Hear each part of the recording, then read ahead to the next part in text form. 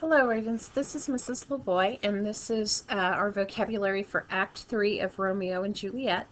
Remember that your directions are to create a page of notes in which you include the term, the part of speech, the definition, and a sample sentence.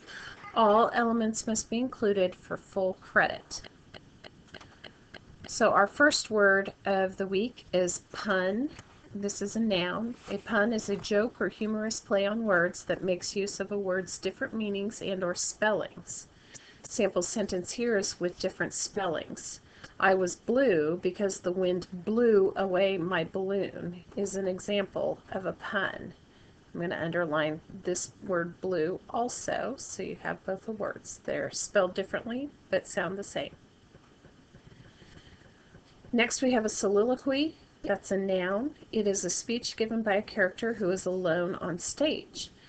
Romeo's expression of his feelings for Juliet before she comes out on the balcony is a soliloquy because no other characters are on the stage. Next we have monologue. It's a noun. It is a prolonged talk given by one speaker. So the description of Queen Mab is part of Mercutio's monologue. It's not a soliloquy because there are other actors on the stage that he is speaking to. But if he had been by himself on the stage, it would have been a soliloquy. Confines. This is a noun. It is a boundary or limit. Even though it ends in S, it is singular. The prisoners were only permitted outside within the confines of the walls. Next we have haunt. This is a noun. It is a place that is frequently visited.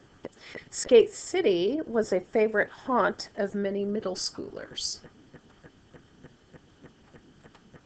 Next we have slander. This is also a noun.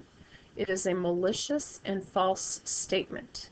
The newspaper was sued for slander by the actress who wanted compensation for the lies printed about her.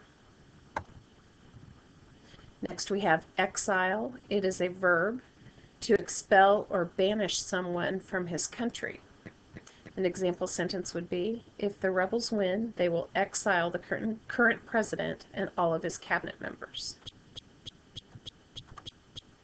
Devise. This is a verb. It means to imagine or to formulate.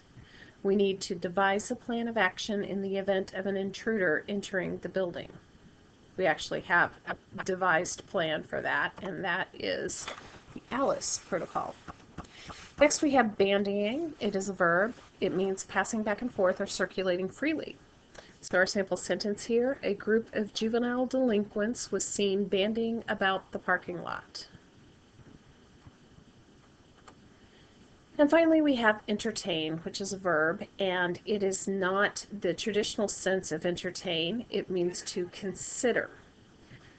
For example, the judge would not entertain the mother's pleading on behalf of her son at the trial.